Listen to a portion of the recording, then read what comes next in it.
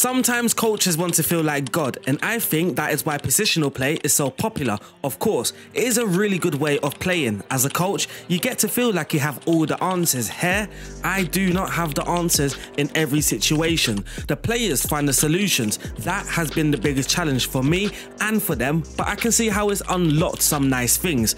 Those are the words of a coach whose reputation continues to rise, as does relationism in football.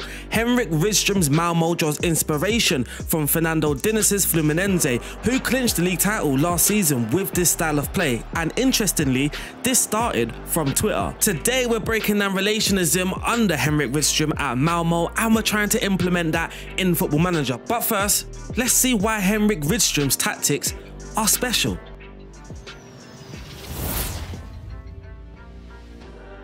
Relationism in football is based on a set of key tactical concepts that form the foundation of its philosophy. Here's some foundational tactics as shared by Stephen Cooper. Toco Yumavoy, which translates into touch and move. I hope I pronounced that correctly anyway. This concept focuses on the idea of constant motion, where the players are encouraged to pass the ball and immediately move to a new position. It disrupts traditional defensive setups by creating dynamic, ever-changing patterns of play. The emphasis is on quick, sharp movements and passes, making it difficult for opponents to predict and counteract the next move. Tabela, which is give and go.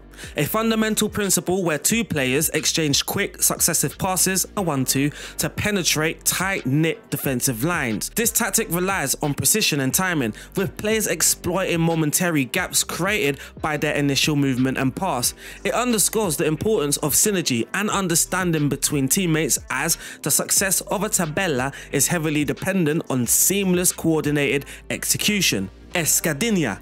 This involves a series of layered movements and passes among multiple players, resembling steps or a staircase to progressively advance the ball up the field. Players will build through short, controlled passes, moving the ball in a zigzag or linear pattern that resembles climbing steps. The strategy focuses on collective effort and spatial awareness, as players must effectively use available space and anticipate teammates' movements to create and exploit openings. And lastly, Corta Luz, cut the light. A deceptive maneuver where a player feints to receive or pass the ball, thereby misleading opponents about the intended play direction. This tactic is akin to a dummy move, where the actual play bypasses the feinting player, leaving defenders confused and out of position. Cutting the light emphasizes the artistry and cunning with football, highlighting the importance of creativity and the ability to outwit opponents through clever, unexpected moves. So that's understanding the key concepts of relationism football. Now we're going to move over to Henrik Rydström's Malmo's tactics.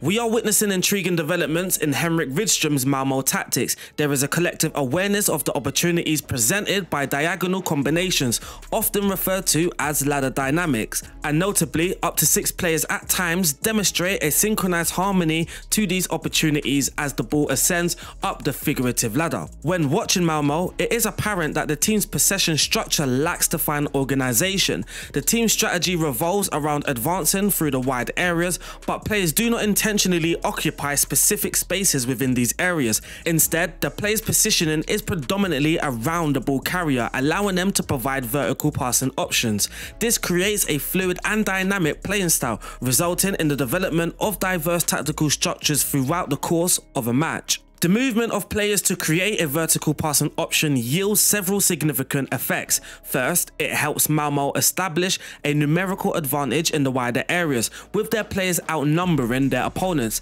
Additionally, the movements and positioning of Malmo's players force the opposing team to adjust their defensive setup in order to cope with Malmo's overloads, creating opportunities for Malmo to advance. Not only do Malmo make use of diagonal movements, but they also capitalize on the positioning and movement of the third player, the third man run. Within this move, players demonstrate exceptional skills and awareness by executing back heels, one touch around the corner flicks, and scoops. These maneuvers showcase the team's high level of spatial perception and quick decision-making abilities when receiving the ball. While it is crucial for Malmo to create overloads through fluid positioning to support the ball carrier and gain possession advantages, these tactics alone do not guarantee ball progression. It's essential for players to maintain close proximity to one another to create opportunities for combinations. However, it is the individual actions of players that ultimately determine the success of these combinations in progressing the ball. Counter movements are effective in disrupting the opponent's defensive structure. Simply having more players does not guarantee an advantage, but by coordinating movements in different directions that complement each other, the opposition is compelled to make decisions about who to cover. Malmo are excellent at exploiting these situations to gain advantage. That was the Henrik Rydström tactical analysis, but now it's time. It's time. Let's dig into Football Manager, break down the tactic and have a look at the results that we got using it.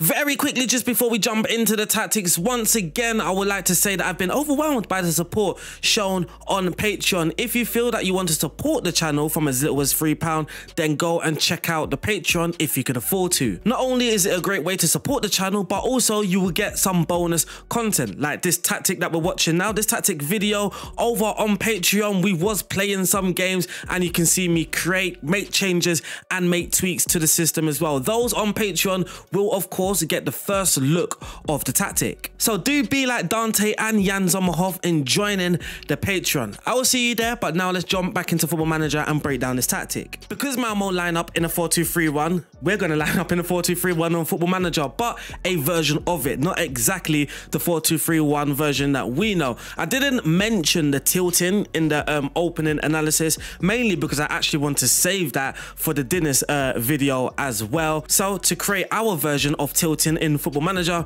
we're gonna have this asymmetric 4-2-3-1. Relationism in Football Manager is very difficult to achieve, practically almost impossible, which is why in the community I did ask you guys if I should mix the two, Roberto De Zerbi and Fernando Diniz' tactics together, because that way we can have a positional play build up and then a relationism in attack. But Henrik Rydström does that already. So to have somewhat of a structured build up, because we want to play out from the back and progress through the thirds, or we even want to get the ball shifted out to that left hand side, but we need a sort of structured build up enabled to do that. But also if we do lose the ball, we're going to have some structure to ourselves to win the ball back. So the left back, he's going to be the inverted fullback, and then in the middle we're going to have two ball playing defenders, further enhancing our build up. But the right back, he's going to try and exploit this whole flank down here on the right hand side. Originally, in order to try and create that tilt on the left hand side, I did have my defensive midfielder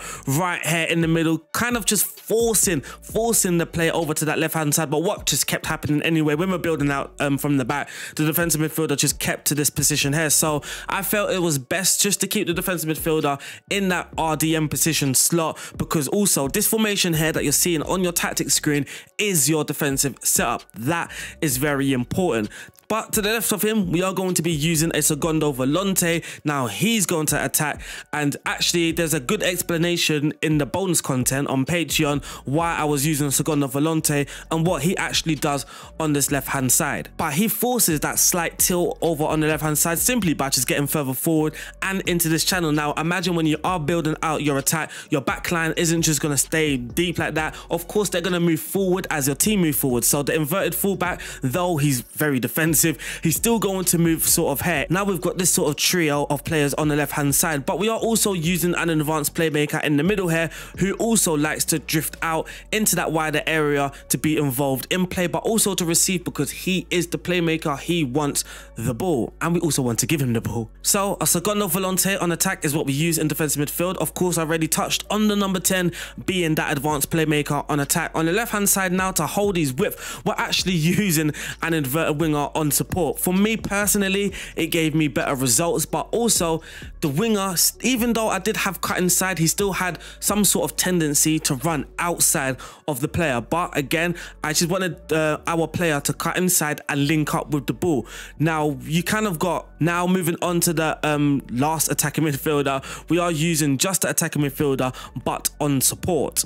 Lastly, up top, again in the bonus content, I touched on the various roles that we could have used. Deep line forward, advanced forward, target forward is what we actually use in the bonus content. Complete forward, which I didn't really rate in this tactic, surprisingly, and a pressing forward. A pressing forward, target forward, advanced forward, and deep line forward kind of gave me the best results. For me though, it was just a tweaking game. I guess you could sort of throw off the opposition by just changing the striker's role. Idea of using a target forward was that he holds up the ball, and that creates also that counter movement. So does a deep lying forward by dropping deep and then having other runners running off him, creates that counter movement. So I guess those other roles are more important, but the advanced forward is something that I did settle on for you guys to download.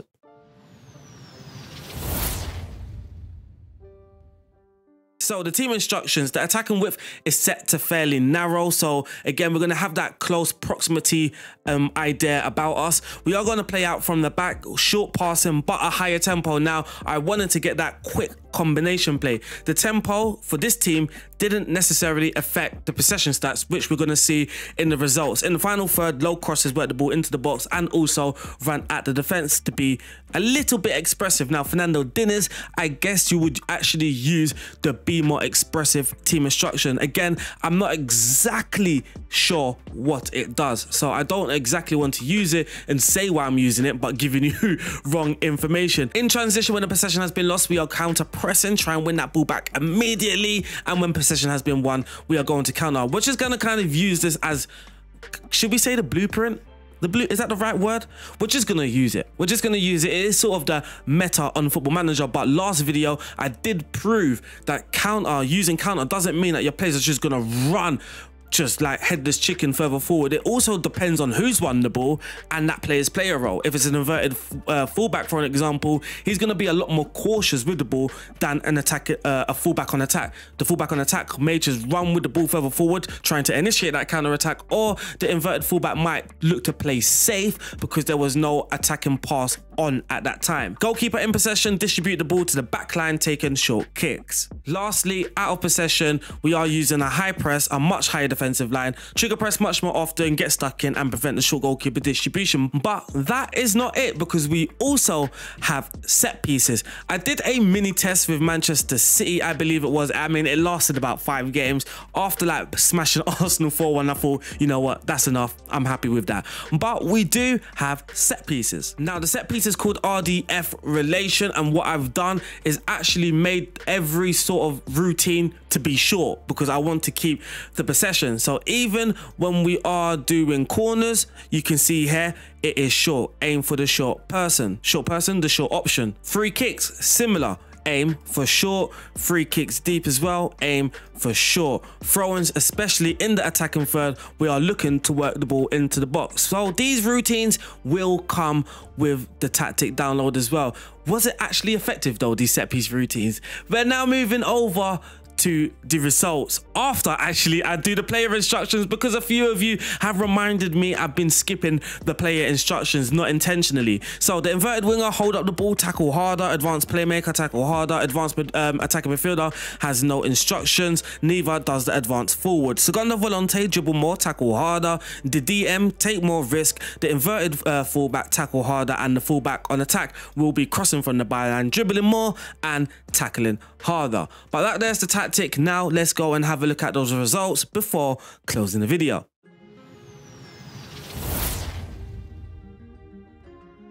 We did of course win the Swedish Premier Division, playing 30, winning 25, drawing 3 and losing 2. The opening games that we actually played on Patreon was the first 3 games against Halmstad, Verbergs, and I can't pronounce that team's name there. But looking at the stats, we scored the most goals, had the most shots for, the fewest shots against, most possessions. So I told you about the tempo stuff and also the counter attacking. So we got 64% of the ball and our pass completion is 90%, just one behind Hammarby, who have the best passing percentage. We scored 14 goals from corners, so our routine was clearly effective. We had the most dribbles for as well, joint most clean sheets, and the fewest conceded. I didn't complete the Swedish Cup because of it's a weird schedule in Sweden. The season's finished, but the Cup clearly hasn't. I mean, we've only played one round of the Swedish Cup. But unfortunately, that wraps up today's video. I hope you guys have enjoyed today's video. It's a bit different, our attacking midfielder, left winger actually,